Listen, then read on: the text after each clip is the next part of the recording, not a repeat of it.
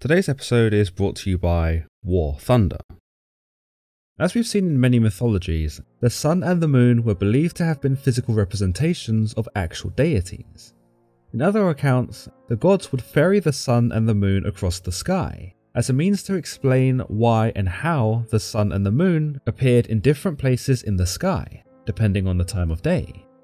To the ancient Egyptians, this was the sun god Ra, who in his barge would ferry the sun across the sky before being swallowed up by the underworld to commence nightfall.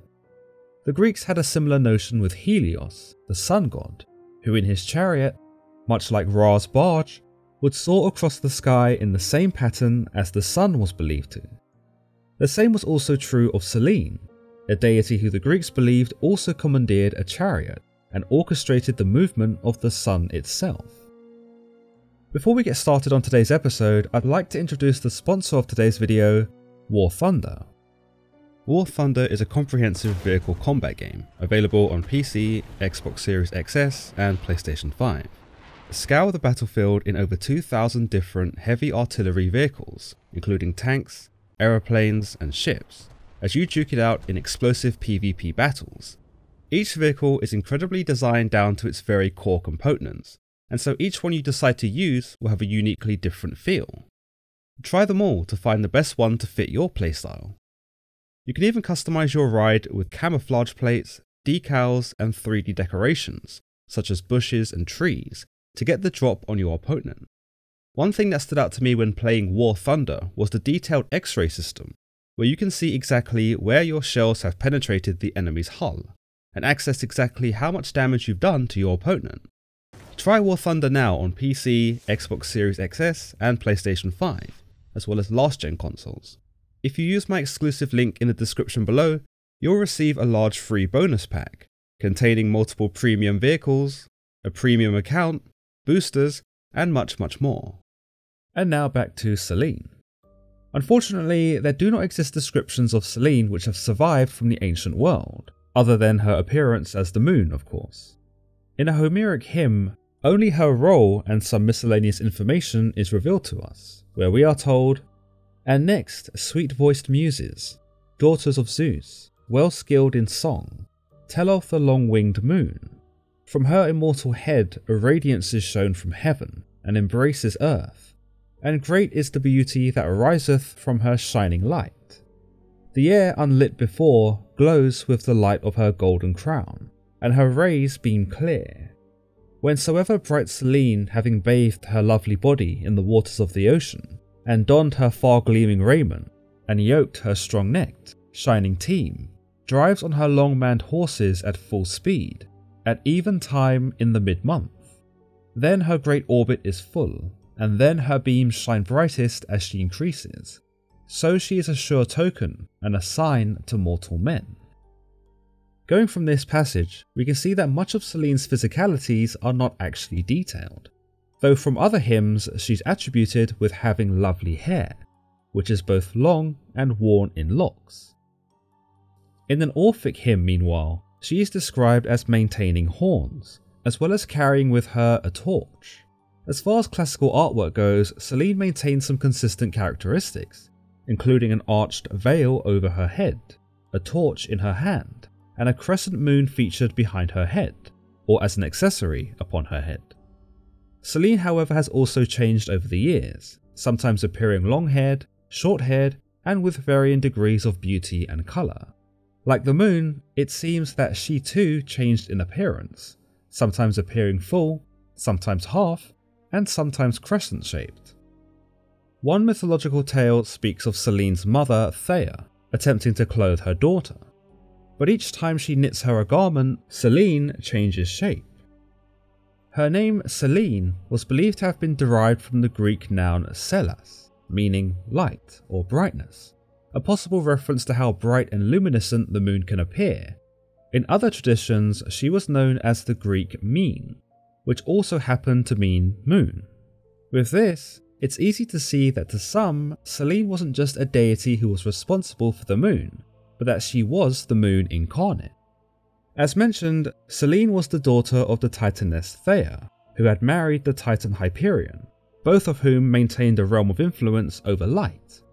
Her siblings were Helios and Eos, the former being the Titan god of the sun and the latter being the Titan goddess of the dawn.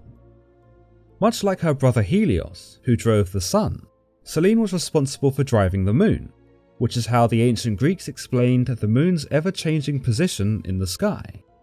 In some interpretations, Selene was believed to ride on a horse, or drove a silver chariot that was drawn by either winged horses or oxen. Again, like her brother, this was also the case for Helios, who was believed to herald the sun across the sky in a similar chariot of his own. As far as the mythology goes, Selene does appear in several well-known tales, the first and foremost being her romantic involvement with the mortal Endymion. The story goes that on her journey across the night sky, Selene spotted Endymion sleeping, and believed him to be the most beautiful man she had ever seen. Every night, she was said to descend from the sky to be with Endymion, though because of her duty as the moon, she was forced to be apart from him. So with this, Selene visited Zeus and asked him to grant Endymion eternal sleep, so that she might be able to visit him forever. Indeed, though she could not speak to him, or have any real interaction with the sleeping Endymion ever again, it did prevent him from growing old and dying. In his sleeping state, she could also continue to at least see him, and thus also prevent him from finding another love, and living his life without her. You might argue that Selene acts selfishly in her efforts to maintain her romance, and that essentially freezing Endymion asleep ultimately robs him of his own decision and life.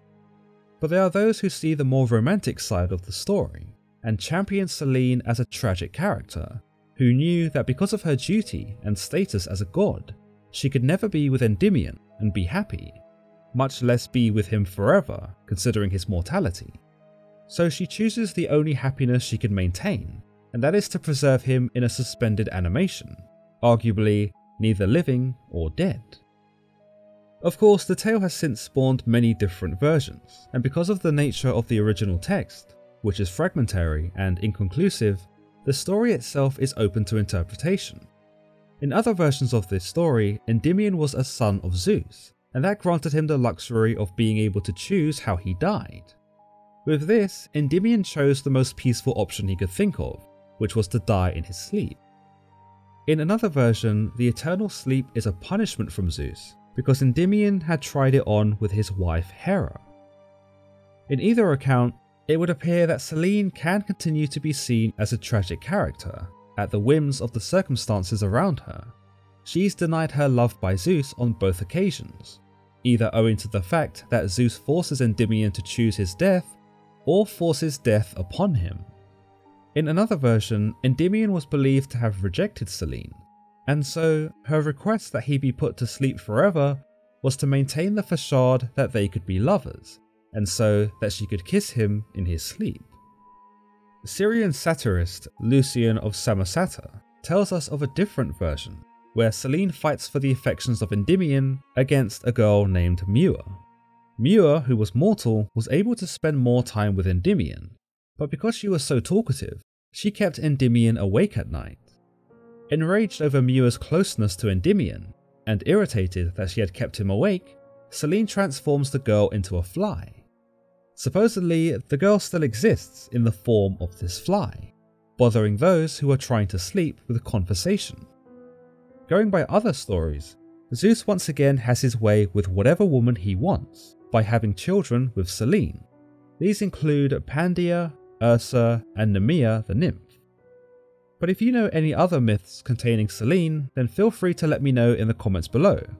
As always, if you've enjoyed today's episode on Greek mythology explained, then don't forget to give this video a thumbs up and don't forget to subscribe for more content just like this. Furthermore, if you like Greek mythology as much as I do, you might like to check out a copy of our book, Greek Mythology Explained, where we retell a couple of our favourite myths and explore the meanings and themes behind them. Lastly, don't forget to check out War Thunder and use my exclusive link in the description below. With all that being said, I hope you all have a good evening and I'll see you in the next one. Until next time.